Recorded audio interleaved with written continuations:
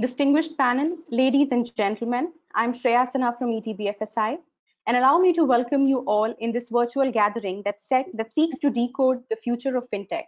The relevance of this topic has increased on a multitudinous level since the COVID-19 pandemic put operational restrictions on all of us in the month of March, and of course on an inverse level when FinTechs and their relevance have increased by leaps and bounds.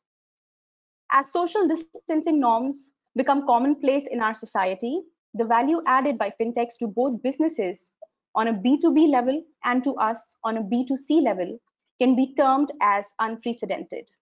In the last few months, we at ETBFSI have enjoyed covering and bringing to you a number of fintech related stories, be it of how the usage of digital payment platforms surged or how lending went through a 360-degree transformation thanks to the contactless technology. It should also be noted that fintechs alone were successful in raising money on their ideas despite being in the midst of a pandemic. Now, having seen the best use cases of what fintechs have tried to accomplish in the past few quarters, this brings also to the fore the idea of what lies ahead. And I'm very sure the distinguished panel that awaits us will, in the best position, simplify, outline, and decode what the fintech industry has in store for us. So we have with us today Dr. Ashok Banerjee, a distinguished faculty at IIM Calcutta, and who also leads the Financial Research and Training Lab at IIM Calcutta. He's a published author in finance, also the program director for the IIM Calcutta and Talent Sprint. Our second speaker is Dr. Shantanu Paul, who's the founder and CEO at Talent Sprint. He has been a visiting professor of entrepreneurship and computing at leading academic institutions and writes often for business and mainstream media. He also serves on various boards of banks, financial institutions, and high-tech firms, including the board of the NPCI. And we also have with us Rohit Agarwal, who's the Senior Director for Digital Business at Talent Sprint. And in this role, he oversees all the program relationships for the company. Welcome, gentlemen. And now I will request Rohit Agarwal to take the discussion forward. Thank you, Shreya. A very warm welcome to all the participants, and thank you to Shantanu and Professor Banerjee for their time here in this event today. So I'll begin with sort of setting up the house. In terms of the flow of the event, we will have a discussion with Professor Banerjee and Professor Shantanu here for the first half of the event, and then followed by the questions from the participants. So request you all to feel free to post your questions in the chat that you have, and we will take it up towards the later half of the event, right? So let's begin. I would like to start by asking a question to Professor Banerjee here. We all know that payment habits are slow to change, and India is no exception.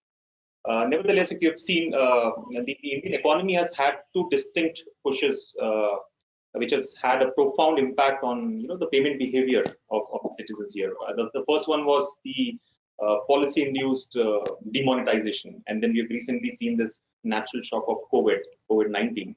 So I would like to ask Professor Banerjee as to which fintechs do you think have immensely benefited from this two events that have occurred over the last 2-3 years, and it could be in terms of penetration or awareness, but what is the kind of impact that fintechs have seen due to these two activities?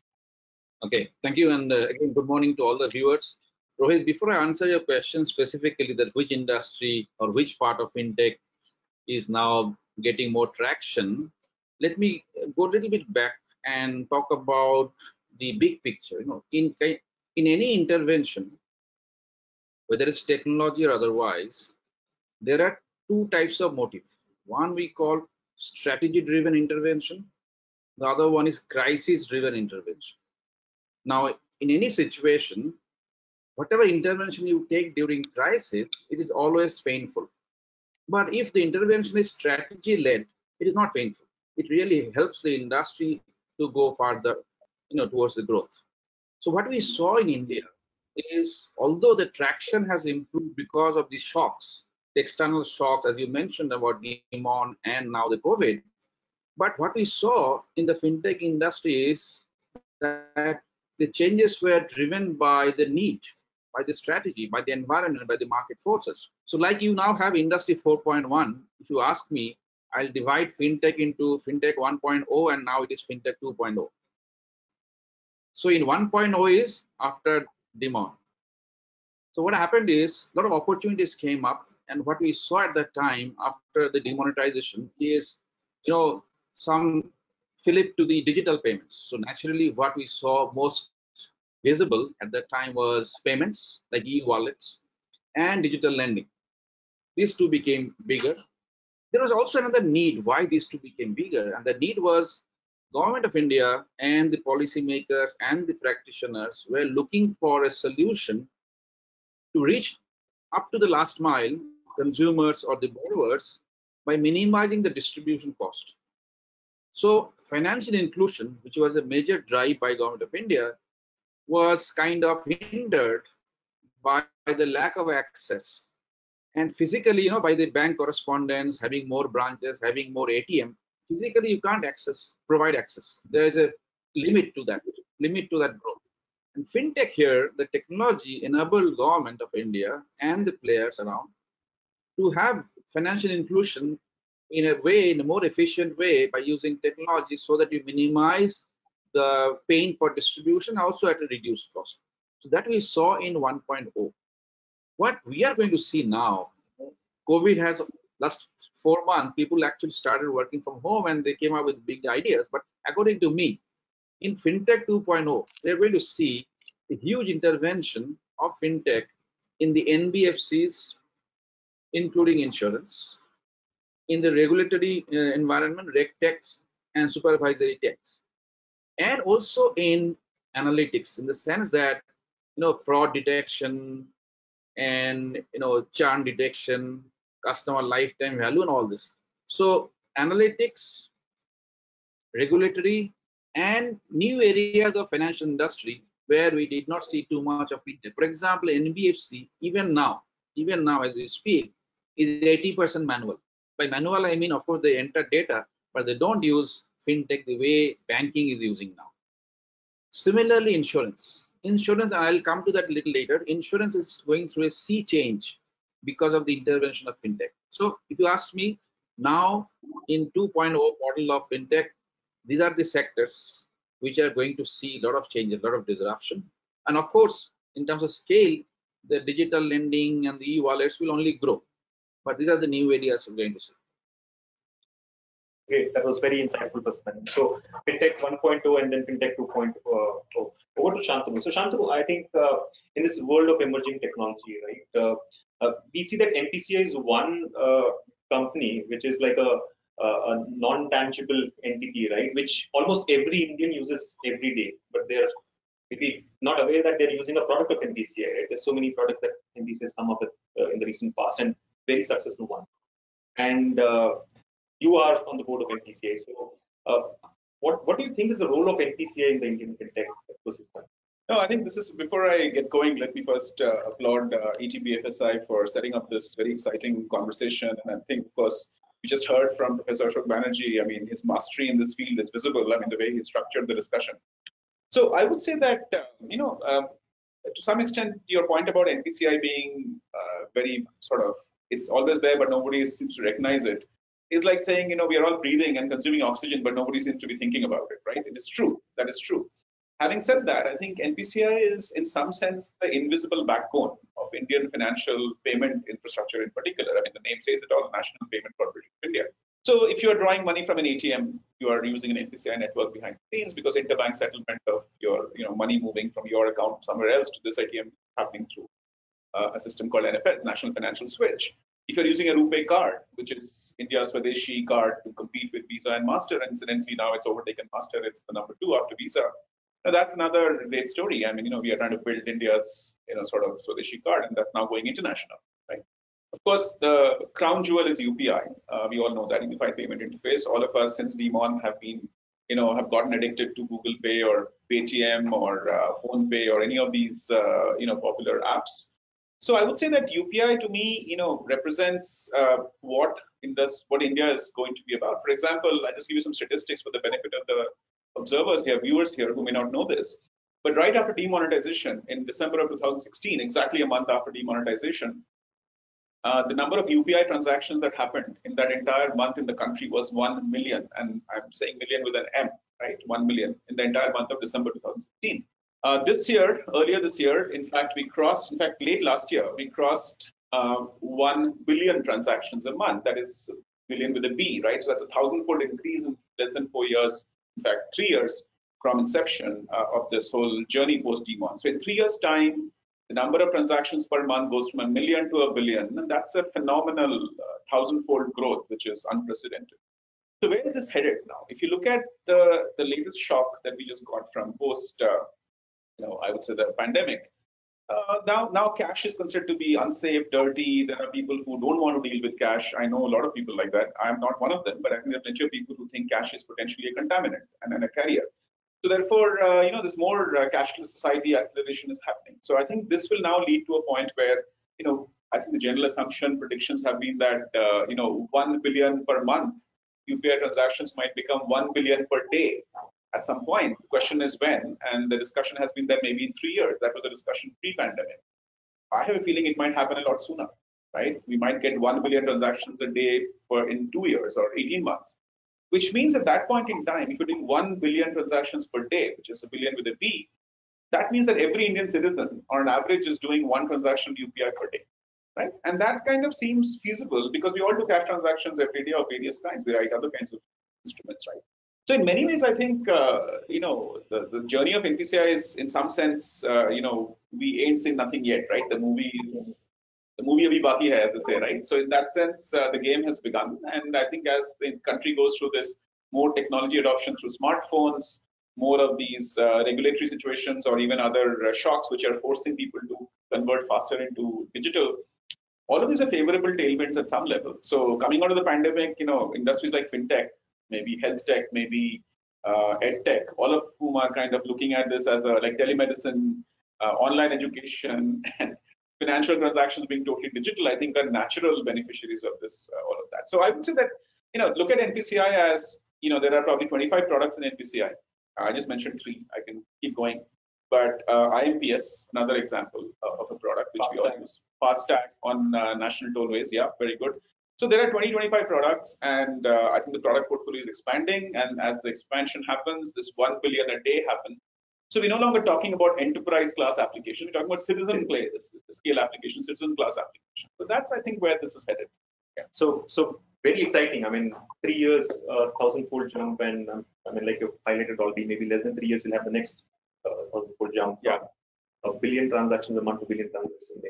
And I'm sure anything that we do, I kind of heard one of the earlier interviews from one of the guys from Google Pay, and the point was, if you build something for India, you're building it for the world, right? So I'm sure, globally NPCI is being looked up to as a example. Yeah. Moving on, I would like to ask Professor Banerjee about this data that is being captured with products like this, which are citizen scale. A lot of data is available today, and many fintechs have launched their products primarily based on sort of data that they're getting into. And we know about companies which have hundreds and millions of user data, and for each user they have, let's say, thousands of data points. So with so much of data, it's like a gold mine, right? And where does it lead to? Like, how can this data be used? We talked about, Professor Banerjee highlighted the NBFC's example earlier, right? That they're not really adapting as fast as maybe the banks do, right? So can they make use of this data and get going with it? I mean, how can this data be used? If you look at the way fintech is intervening or transforming or disrupting the traditional players, be it NBFCs or banks, by using data, they're doing it in 2 ways. One, they're giving customers a better experience. So suppose if you look at a traditional NBFC or a traditional bank, they have a form you fill up, and even if they work very efficiently, it takes 3 days to 7 days to approve a loan, which today a fintech company, a digital lender, is doing in a few hours. So one is experience. So they are telling the traditional players that, this is the way to do business. This is one contribution of the fintech to these traditional companies or traditional industry. The other contribution, which I think is a more important contribution, is not only they are telling these traditional players how to do it more efficiently, but also they are telling these traditional players how to do it differently. I give an example. So insurance, if we look at insurance business, the basic business model was that I collect insurance premium, I settle claims, and suppose I settle claim which is say 50% of the total collection in a year, the remaining 50% remains my surplus. Net of expenses, that's my profit. I don't refund the unclaimed amount back to the guys who have paid the money in the first place. But today, FinTech in the insurance space is showing that no, you create a pool of claims, meaning premium, pay the claims, and then refund it or carry it forward to next year. It's not like no claim bonus. It is beyond no claim bonus. So they want the insured guys as a stakeholder and participant in running the business, and they want to tell the current insurance companies can't charge 30% margin. The margin should be lower. So that's what I'm saying. They're with the data, they're disrupting in two ways. One is better experience. The other one is how to do a different business. They're changing the business model. Now, this the traditional players have adopted. They realized that you need to use that. They had all the data. It is not that the fintech companies came and said, "Hey, we have some data you don't have." Banks also had data. NBFCs also have a huge customer data, but they never use this data. So I think the greatest contribution of the fintech player is to point a finger to these traditional big daddies that look, you have a lot of data, you're sitting on a treasure of information, but you don't know how to use it. And we come here to help you. For example, in many large banks today, when they take a credit decision, they have their own scoring model where they use their own data. But one set of data they don't have is the data from the crowd, meaning social media and other data. So what they do, instead of investing money and creating a skill set and a data lake of this social media input, they engage with a fintech company which has specialized in, say, text-based news or a social media news, and then they superimpose the fintech model, database, text-based model onto their number model to have a better credit decisions. So fintech industry has shown them how to use data. So to answer their question, whether it is bank, NBFC, insurance companies, all have, we look at business, the traditional business in a different way. And what has helped them, there are some enabling factors also that help the traditional players. One is data today has become cheap. So today, earlier days, the cost of obtaining information was exorbitant, but today it is very easily available. Many data are publicly available. If you don't violate the privacy issues, the GDPR and all, then data is available at minimum cost. For example, if I want data of an unlisted company, I go to MCA website, pay 100 rupees to get the entire data. So data is cheap. Secondly, storage also has become cheaper. Gone are the days where I buy big servers and store data, upfront investment, I can go to cloud. So the big players have realized that, one, there's a benefit of using data. Two, data are available and it is easy to store. And finally, the traditional players have realized, whether banks, NBFC, anybody you take in the financial BFSI segment, they are under enormous pressure on the margin, the profit margin because of competition. So they want to cut costs. And they found use of technology is a sure way to cut costs, the OPEX. Now, so many ATMs you don't need, so many branches you don't need. You now have a neo banking, etc., etc. These are all ways to reduce costs to generate economic surplus. So the data and the fintech is changing the landscape of BFSI in more than one way, in many, many ways. That was very insightful. And I think while data is cheap, data storage has become cheap. I guess users also these days are ready to pay by data. I mean, either you pay in cash or pay in data, like they say, and that is being captured really well by fintech. So talking about fintech, how can we not bring up cryptocurrency? And we've seen historically the monetary authorities have been wary and skeptical of cryptocurrencies for various reasons, like the wide fluctuations in the value of these currencies, and then this is possibility of software bugs, dark web, etc. But then we've seen a recent example that the central authorities, central banking authorities are ready to adopt to it. They can have one example with their CBDs. So what's your thoughts on this? Yeah, this is a great question and perhaps a controversial area to tread into, but I will. I think about a month ago, Professor Parthore of IIM Calcutta, one of Professor Banerjee's colleagues, and I co-wrote an op-ed that came out essentially, I think it was the Hindu or one of them, yeah, which basically talked about the fact that China is experimenting with a central bank digital currency. The cryptocurrency world has been colored by a lot of different. It began with this whole Bitcoin world, and it got a bit of a bad press, made a major comeback again. But now I think the central banks of the world are realizing that if you can't beat them, join them, because the idea of a cryptocurrency at a national level at least is becoming more favorable. So there will come a day when we will have sort of a e-dollar, a EUSD, or a e-INR.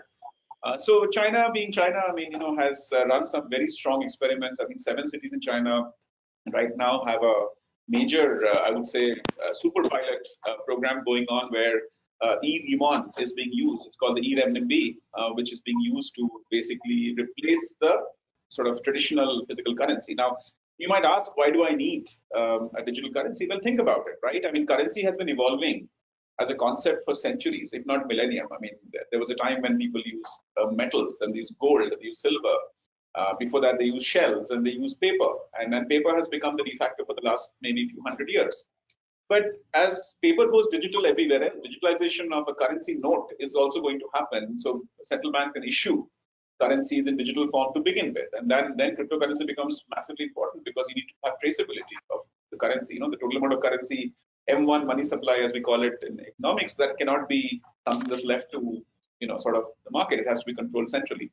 So China, I think, is taking the first step. This has many advantages. I'll give you 2, 3 examples. Think about other kinds of things. A lot of cash goes into the, untraceable black market sector. You have cyber terrorism, you have people doing crimes, you have other kinds of users of black money.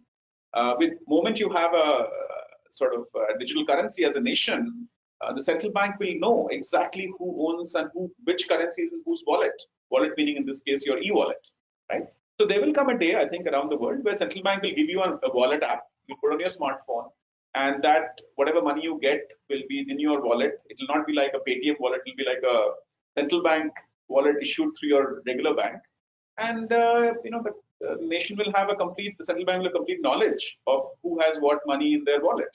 Now, it may seem like a good thing from an analytical perspective because Professor Banerjee talked about the benefit of analytics. We'll get phenomenal insights into the country's spends and what people are spending money on, where they're hoarding, where they're spending, what gets. So for planners and economists, this is a dream come true that we know exactly where the currency is with whom. Today, when we carry paper currency, the central bank doesn't know which currency note is with you and which is with me. But in digital, it will be obvious that they know. But having said that, there are downsides to it. We have to be a little careful with this because the downside is that the big brother society is anyway encroaching upon us, right? Everywhere in the world, governments are becoming more powerful. You look at China's face detection algorithms. Basically people are being publicly shamed in public squares for not filling a parking fine or whatever, right? So I think while there are at least half a dozen great reasons to have digital currency, which I think anyway inevitably will come now that China has rolled the ball. People will have to catch up. But I also worry about privacy rights. I worry about social dimensions of extreme traceability or extreme big brotherhood that may come with all of this. So I think, like all great innovation, it's a double-edged sword. Right.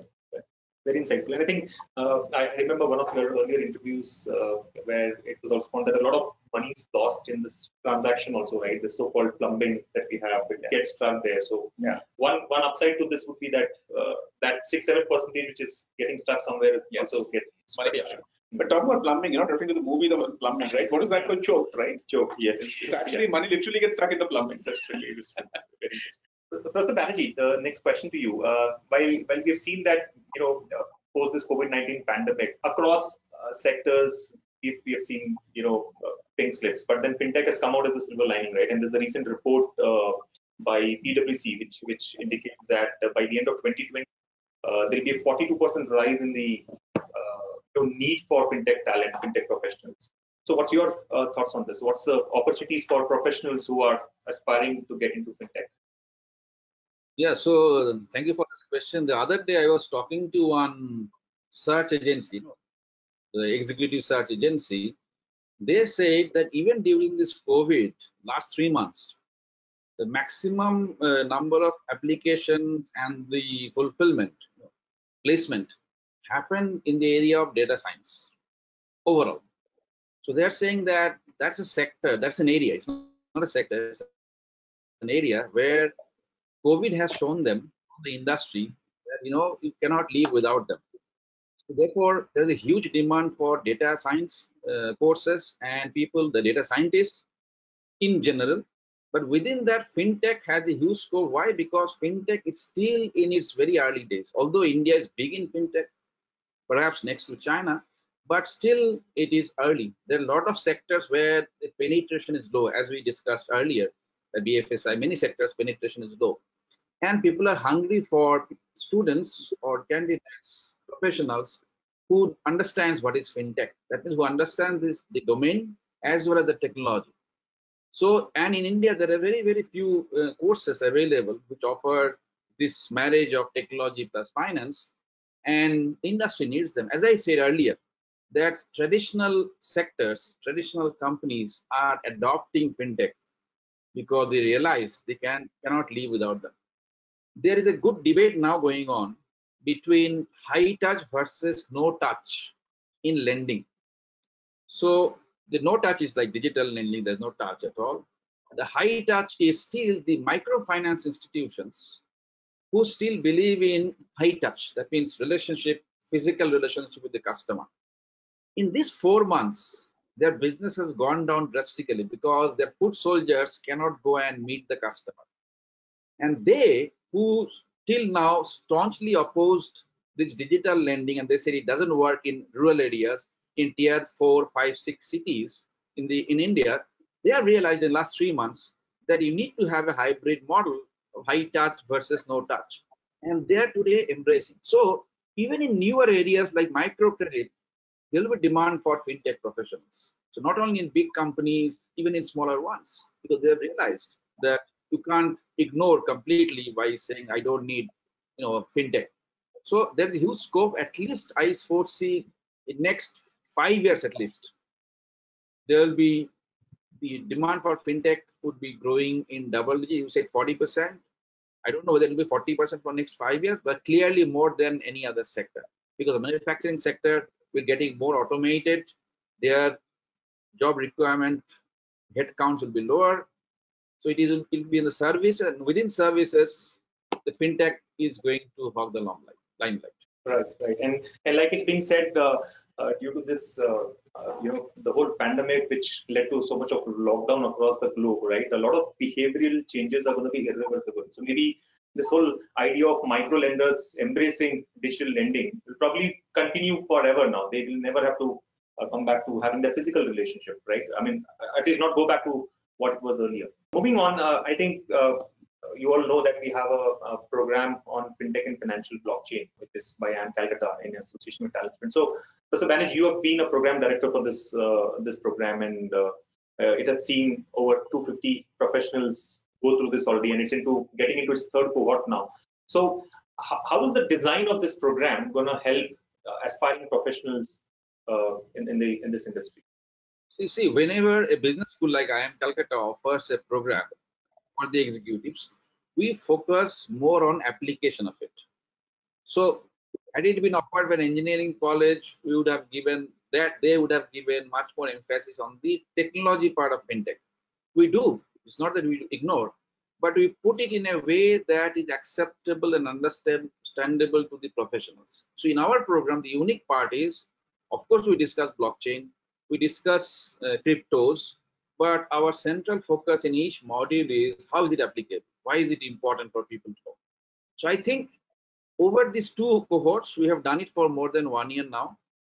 We have initially we designed it based on feedback from some people through survey, but now we got real feedback from the professionals who had gone through this program, the alumni, if you like, and also from the industry.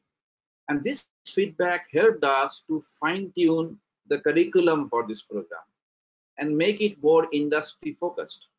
So today we can say, after this experiment for more than a year, this program is more industry ready, and you don't want does not need to be a super techie guy to understand this course. Similarly, one does not need to be an expert in finance to understand this course.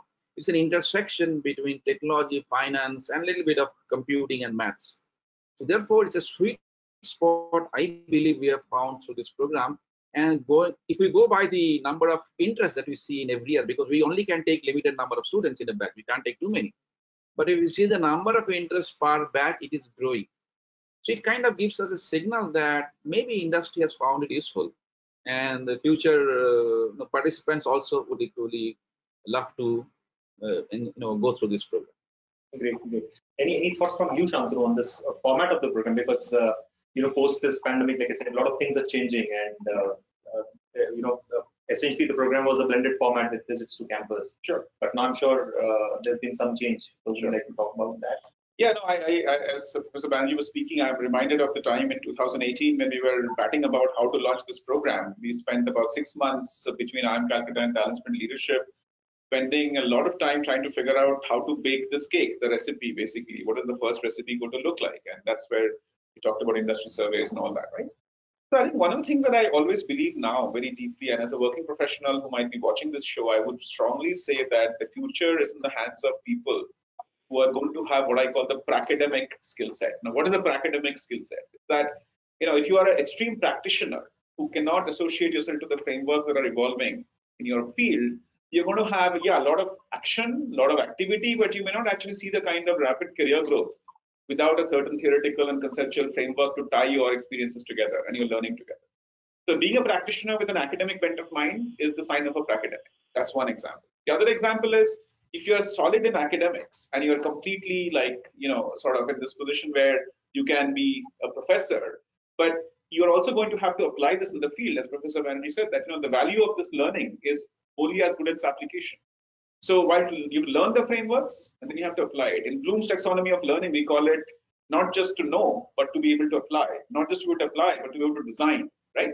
So it's that hierarchy of needs of learning that we are trying to aspire for here. And I think one of the great successes of the program, which is why I think it has been rated as one of the most successful launches of any executive program, both for IIM Calcutta and for Talent Sprint, because of the enormous first-year traction and I would say inbound support that we got. And I think the academic formula is really working here well, right? I mean, you get your practical hands-on, you get your academic moorings, but you're not getting only one or the other. You're getting both, and you're getting it both blended. I think that's been one major content-wise innovation, I would say, to basically second what Professor Banerjee already said. The other thing about the format question that you asked is, yes, of course, we believe in this hybrid model where we believe in, I would say that high-tech, high-touch combination, right? You want a high-tech delivery system, a platform through which you can do live interactive classes every week, which by all indications has been a great success. The word of mouth, net promoter score, customer feedback is extremely high for this program, right? We all know that. On the other hand, you just don't want a pure online experience. You want to make some visits. So we added this structure where there was like 2 campus visits for a couple of days each in the beginning and end of the 6-month program. And that I think remains the gold standard of combining high touch and high tech based delivery. Having said that, this is an exceptional year. So, the pandemic changes everything. Safety becomes more paramount than anything else. So wisely, I think IIM Calcutta has taken a decision, which we have supported, that for this upcoming cohort, we may have to just be a little more careful about how we do all this, and we may have to make it more online, and even the physical contact pieces may have to just be adjusted towards the very end, perhaps one visit at the very end. So, so my view is that, look, both in terms of the practical academic hybrid mix and the on-site online or high-touch, high-tech mix, I think the program has achieved an optimum balance, which suits the need of the working professional of today who's aspiring to build a career in finance. So if you're a finance professional, I think FinTech is inevitably going to be in your path, and you have to be ready to grapple with it, maybe make a sort of contribution to it. And if you're a tech professional, well, guess what? The beautiful thing about Indian tech industry is that 40% of the revenue of Indian tech comes from finance sector companies. So in my view, it's like a building with 2 major doors, right? You come in through one door and go out the other, but both doors are open, right? You come in through the finance door, go out of tech, come in through tech, go out of finance. And we have seen people from these programs who have taken these courses to come out and actually form startups, right? So I think this is also becoming a bit of an incubation ground for future startups. That's my belief and hope. Right, great, great. I think we'll move on to questions from the audience. Now, there's a lot of questions here on the chat. So I'll read these questions out. Please feel free to post questions that you may have to this chat here. Let me just pick up something to begin with. So this is this question from Lakshmikant Gupta. This is how FinTech will have to take care of GDPR and data privacy norms, whether increase in compliance cost will make them uneconomic. So how is this whole cost around making it compliant, with increase in the compliance cost, how will it make it uneconomic is the question basically. Yeah, so I think this is a great question. Unfortunately, India, compliance costs run high, right? The cost of doing business. I mean, there's a reason why India is ranked number 177 in the world, or whatever it is that we're very proud of. That we say that we have gone from being 190th in the world to 170th in the world, or whatever. I think the cost of doing business in India is very high because there's a lot of regulatory and compliance friction, right? Now, I would make a contra argument to the questioner's point that the only way you're going to actually be able to scale your business large enough in India, where your ARPUs are generally lower than the rest of the world, is if you use technology, right? Use technology, you get massive scale. Our population is our customer base. That's a huge advantage. Use technology to scale up, and then your compliance cost becomes affordable. If you run a brick and mortar business today in finance or financial services, I think you cannot scale fast enough without technology, without FinTech, to actually service that compliance cost, right? So in many ways, I would say that the answer to compliance problems in India, which aren't going up anytime soon, lies in actually technology as a scale factor. That's point number one. The second point, I think, is about GDPR and data privacy. I think India is kind of struggling. We're kind of going in two directions at the same time. If you look at what has happened with data privacy, I think there's been a lot of legitimate concern of Aadhaar data and other data being exposed, and now Supreme Court is very much on it, and then we're going to have a privacy bill that's been on the anvil around the GDPR standards, right? So that's going to come. But at the same time, if you look at an Arogya Setu application, right, it's an open field for lack of privacy, right? So this information, I think the governments of the world are struggling with saying we want to give citizens privacy, but we also want to collect so much data that we'll know a lot about people. I don't think this is at a company level issue. This is a macro challenge that we'll have to navigate. My personal view is that to fight compliance related costs, we have to scale faster with technology. Any thoughts from Professor Banerjee on this? Yeah, so if I can add here, so if you look at banks, for example, and to some extent insurance companies, not so much for the alternative investments, the compliance is huge. And today, even the smartest of banks has army of people in the department who only look after compliance. So it is not only the time cost of spending time on compliance, there is a hard cost also. So many people's salary goes, and hence an opportunity has come up, and there are few fintech companies today who have developed tools to take over the regulatory compliance of all these banks. So instead of having 10 people working in the department, you just outsource the entire task to a fintech company, and they do the compliance. Not only they do the compliance for you, they give you signals.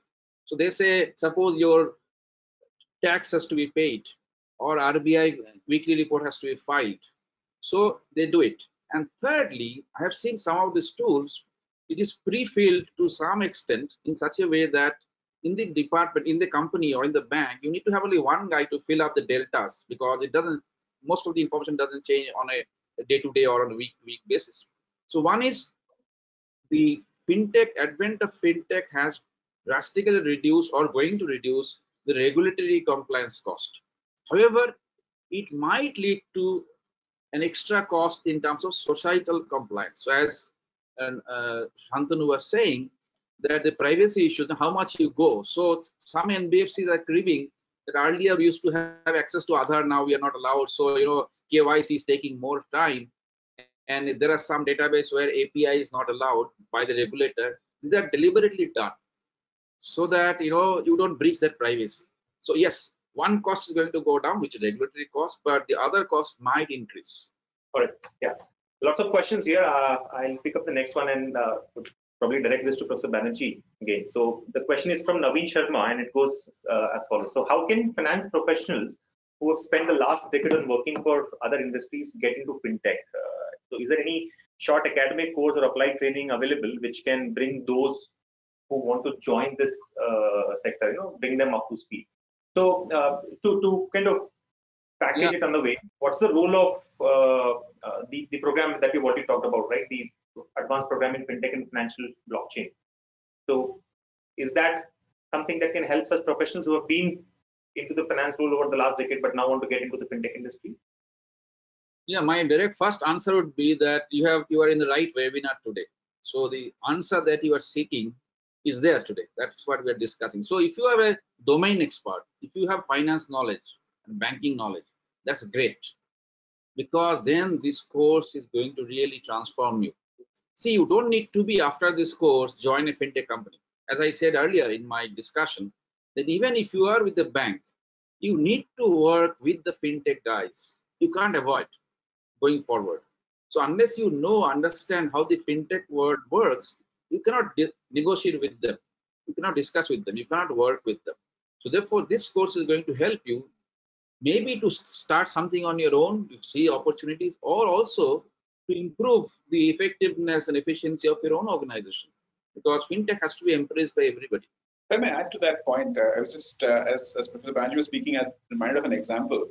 Many of you know that while TalentSprint is an edtech company, when participants join our programs, they are able to also take advantage of financing, where they can, take financing from fintechs, which are digital lending fintechs, which can give that kind of, the 3-minute or 3-hour, sub 3-minute kind of a decision to approve your loan, right?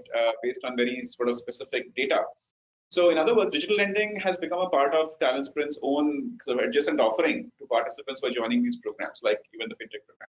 Now, if you look at the finance people in TalentSprint, the chartered accountant who's our head of finance, and I think she has become an expert on digital lending by virtue of having to kind of deal with all these fintech companies which are hovering around all of us all the time, saying that we want to lend more to TalentSprint, participants.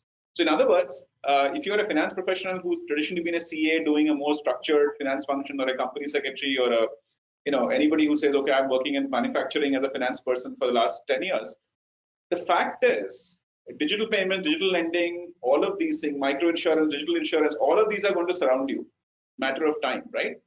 So it is actually going to make you a far better professional to have a really good landscape view of the space and become to some extent a reasonable observer, reasonable commentator on the space.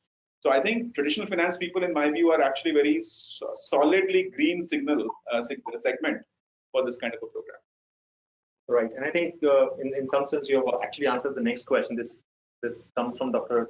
Khurshid Akhtar. So, what are the challenges and opportunities for fintech in higher education sector? We just talk about an example of how fintech is helping finance loans for an edtech company like us. No, I would like to add here, just Sure. add one to this question.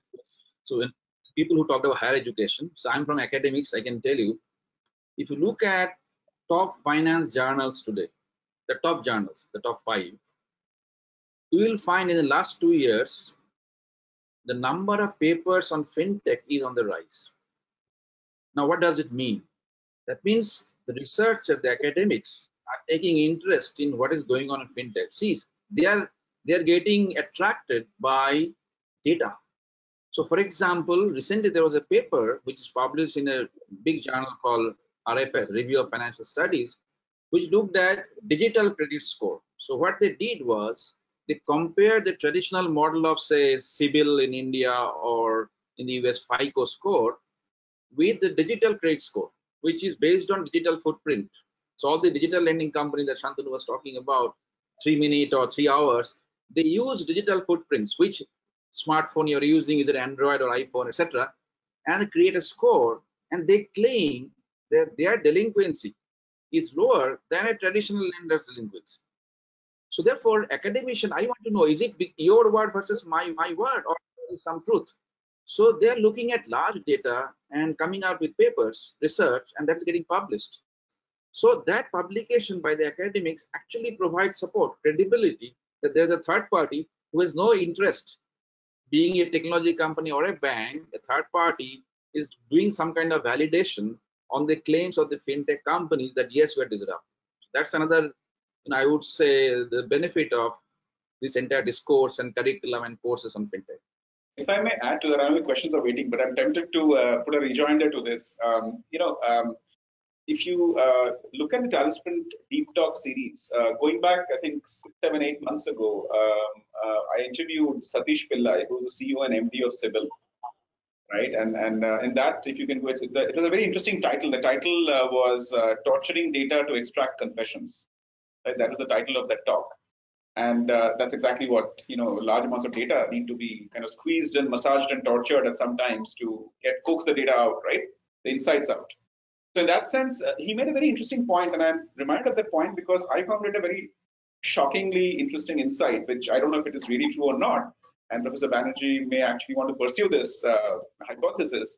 So what he said was that one of the things that that apparently is a conjecture out there, that people who leave their phones have very low charge all the time. So if you're a person whose phone is always in very low charge, versus Rohit, that's I'm the person my phone is always like a 25% charge, let's say, right? Because I'm too lazy to charge it fully. Versus someone like Rohit, whose phone is always 85% charged because he's very diligent. Turns out that delinquency-wise, I'm going to be a bigger defaulter than him. That a person whose phone charge is always low is less likely to pay back on time than a person who charges phones on time. Now, it's a very behavioral issue. I'm sure it could be an anecdotal story. But the point I'm making is the CEO of Sibyl is sitting there thinking about these issues. That's the point, right or wrong, proven or not yet. But he's saying that these kinds of insights are beginning to matter, right? So I thought that it's a whole new world out there, and how you look at what makes somebody credible. And I think if I may just add to that, another point on we can see in that discussion was the number of contacts that you have in your phone, right? I mean, if I'm someone who has got thousands of contacts, mean I'm more credible, and a lot of people known to me. Versus, yeah. Which has been the history of social self-help groups, which has been the basis of microfinance, right? Okay. Anyway, we'll move on. Yeah. So the next one here from Pradeep. Pradeep says, I have a decade of experience into business development and sales with multiple industries, and right now with mid management in one of the fintech firms. So what role can I have with my employer after completing this course, the fintech and financial blockchain course? So Professor Banerjee, what's your take on this? Yeah. So see, today fintech, if you look at the delivery channel, there are two models, broadly speaking. One is B2B model, institution to institution. Other one is B2C. Sometimes it is B2B and then C. So in B2B model, B2C I can do through social media campaign, etc., etc. But in B2B model, you need professionals who understand the domain and also the product, who can go and make presentation and penetrate, because in the traditional companies, business, suppose I'm not just naming, but don't take it otherwise. I am a fintech company who has a solution for banks. I would like to have the largest public sector bank as my customer. So I want to go and penetrate and sell my product. The problem is this largest public sector bank wants to deny that somebody else can do a better job. So getting the fast access to them and get them listen to you requires a lot of effort. Just connection will not work. So there you need a guy who completely understands the subject and talks with confidence. Now, because this gentleman has done sales, business development, if he or she wants to now shift to fintech, that prior experience will help with the new knowledge of fintech to get into these big players and get into the large offices and make them here. So I think there will be synergy between his prior experience and this course. I just want to add to this because this is also a very favorite topic of mine. People always ask that what makes a great business developer, right? And in the knowledge sector like finance and tech and consulting, I have come to the conclusion after talking to a lot of experts who are great business developers over the years, that the most important goal for a business development or a salesperson is to be seen by the potential customer as a trustworthy advisor, right? You don't want to be seen as a vendor. You want to be seen as a trusted advisor. Now, it turns out if you try to dismantle the meaning of what builds trusted advisory relationships, who are the people that are easily trusted? Turns out that in high-tech industries or high-knowledge industries like finance and tech, there are two factors that make you a trusted advisor easily. One is your likability, interpersonal skills, and one is your mastery of the subject. So if you are a person who's highly likable and you therefore already have an advantage, the layer of mastery and knowledge of the domain is going to give you the second piece of the leg, which is to say that when important buyers meet professionals who are both likable as well as show that expertise and knowledge of the subject, your chances of closing a deal are many-fold higher than lack of one or both. The next one from Ekta Kumar, and I would request Professor Banerjee to take this up. The question is, how is social media being used in credit decisioning? Right? I mean, I have had the privilege of attending a few of your lectures, Professor Banerjee. We have talked about social media analysis and social news analysis in some of your lectures. So I think this is a pertinent one. How is social media being used in credit decisioning? Okay, so if you join this program, you will have a 3-hour session on this, but to put it very briefly, the regulators, lenders all use social media. They claim that they use social media input, the text, the opinion, and the impression, and the networking, as Rohit was saying, how many people follow me, etc., to take a credit decision. So they claim, but let me tell you, it's an extremely difficult task. Using or processing social media to take a credit decision is a real challenge, and the last word has not yet been said. FinTech companies still grappling, because if you're a tech guy, you'll understand that if you want to use social media information and put in my product into my engine of credit score and credit decisions, a lot of rules you have to put. I just give you one example. People in the social media use emojis, the emoticons, as we know. Oh, how the and emoticons keep changing. Maybe every week new emoticons come. Now, if I'm a developer, I need to understand the emotion behind each emoticons, which means I have to make rules. I know a company I will not name, which has 30,000 rules for getting this emotion out of social media text. So the point I'm trying to make is, although the companies are claiming that they are using social media, they are using, but to what extent? They may be using 10% of the content of social media, which is suppose standard language, but there is 90% of content social media equally rich, which is very hard to crack computationally. It's a very hard problem to solve, and that's where lies the opportunities. So you will see more and more people are coming out. There are research going on in top universities in the US on how to handle those 80-90% of the stuff in social media. Yes, it has a lot of opportunities, but what we are seeing now is just tip of the iceberg in terms of utilization. Right. I think a couple of more questions before we wind up. So this next one is from Anupam, and Anupam says that the chartered accountant have been working in the financial services domain without any programming background. So, how much value can I add to my firm working primarily in the space of FinTech apps development after doing this course, after doing the FinTech program that you're referring to? So let me put it very bluntly that you will not become a developer after doing this course, but because you are a chartered accountant, you understand the domain. When you talk to a developer and tell the business need, you can have a more meaningful discussion. That means you should be able to convey what you need to the developer in a language that the developer understands. Today, you convey it in a language that you understand, developer doesn't. But tomorrow after this program, you can actually talk to them and appreciate the tools that the FinTech companies create that way. So please don't expect this course will make you a developer, but it will give you enough input to appreciate what a developer does and also to appreciate the product, and so that you have better conversation. I think to you, Shantanu, there's one question from Goswami about how is AI revolutionizing FinTech? Your take on this? Well, I think the amount of time left on this call isn't enough to even do justice to that question, but I appreciate the question nevertheless. I'll give you one example, and this might be enough to make the point. So we talked about UPI at the very beginning, right? And we talked about how the number of transactions have been galloping up and etc. So just take today's situation. I'm just going to quickly do some mental math here for all of us. I'm not entirely accurate. So today there are 1 billion transactions happening a month, let us say on UPI, right? And those of you who actually understand UPI a little better will know that there are two kinds of UPI calls, a send call and a collect call, right? So I send money to you, which is obvious, trivial, people understand it. Collect is a more tricky area where I'm sending you a request to collect. So you buy something from the Kirana shop sends you a collect request for the money and you pay it off, right? That's kind of the idea of a collect. It's a very powerful idea. But as you can imagine, a country like India, collect is being abused extensively for fraud, right?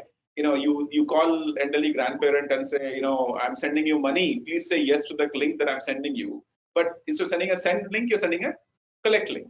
The money is going out of the person's account, of your elderly grandparents' account, not going in. So in other words, even though collect is a very powerful functionality, it has a high propensity for fraud. So today, if you look at the actual transactions, it turns out that 1 billion sort of transactions are happening a month. So if I divide by 30, let's say there are 30 million transactions happening a day, right? Now 30 million transactions happening a day, divided by 10% of that is collect, right? So that's what, 3 million transactions a day, right? So 3 million collect transactions are happening a day, right? In which it turns out approximately 100 to 200 are fraud cases. This is the daily reporting rate of UPI today. I'm just giving you ballpark numbers, may not be entirely accurate. Now, you want to figure out in 3 million collect transactions that are going by in real time, how to trap and catch these 100, right? Now, all of you making Google Pay payments, etc., know that occasionally your payment doesn't happen. It fails, right? It gets taken to a manual queue for inspection because there is some perception that you may have made a transaction. So all of us who are genuine people doing genuine transactions, we get very frustrated when the Google Pay or Paytm UPI payment doesn't settle, and we pay, and then suddenly it's hanging there saying in processing, and you get to hear in 2 hours that it's failed or closed. We all get confused by that, right? We don't like it. So genuine payers should not be stopped, and yet fraudulent payments, collect payments have to be stopped. And you have 3 million transactions flying by in real time. Now you tell me, without AI, how on earth are you going to figure out which 100 or 200 to stop?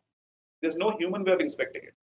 I can go deeper into this. I mean, I can give you much deeper statistics into what is actually happening. But this is the problem that NPCI is trying to solve very badly, because even if you have an algorithm that can actually flag fraud, the so-called false positives are so high that it affects genuine customers and it destroys customer experience. So how do you make sure customer experience is high? You let the good guys go through without stopping them, and only the few bad guys, you stop them immediately and don't let the fraud happen. Correct? And while 3 million transactions are floating by on a daily basis. Right. I challenge you to give me a solution without AI which can solve this problem. You cannot. Your ultimate solution will lie in having a system that is smart enough to classify with high accuracy and very low false positives and very low false negatives. I hope that was useful as an example. And I must add that I have been a beneficiary of AI being used here, because I recall one example where I was doing some payment using UPI almost a year ago, and instead of doing X in one shot, for some reason I tried doing 0.1x 10 times to the same person, and I was shocked and rather surprised to get a call from the banker at 2 a.m. This was happening post midnight, right? At 2 a.m., where my transaction is stopped, and the banker wanted to clarify if it is really me who's doing it or somebody kind of trying to do a fraud there. So I definitely AI has a big role to play here. And talking about fraud, there was one more question. I think the last one before I close this session here. So we've talked about how NPCI has scaled, to what it is today, right? From 1 million a month to 1 billion a month, and looking up at 1 billion a day. But then senior citizens who have this perception of security being a major threat, right, when they do digital, and you just give an example of PayLink versus CollectLink. So is there something that can be really done about managing this whole perception that elderly people have, that this could be probably a fraud? So what is the concern? The concern is that elderly people are vulnerable, or they are reluctant to participate? They are reluctant to participate. Yeah. No, and I think that goes hand in hand, because they're vulnerable, they're reluctant to participate. That happens, I think, with any generational technology change. I remember a time when my grandfather or my uncles would refuse to put a ATM card in an ATM machine because their fear was that the ATM machine will chew up the card and never give it back, right? But none of us had that fear. None of us had that problem. It's a generational shift. So to some extent, people who grow up a large part of their lives using one mode of technology, for them, a disruptive new change is quite disconcerting, and it kind of throws them off. So some of it gets solved by people, better education, better training, better support, assisted, family members. Sometimes your kid will help you figure it out, etc., etc. And some of it is just wait for time to take care of it. You don't have to kind of solve every problem all the time. I think there's a lot of other questions here, but we are, overshot by 3 minutes already. So I would like to close it here. I thank all the participants for joining us today.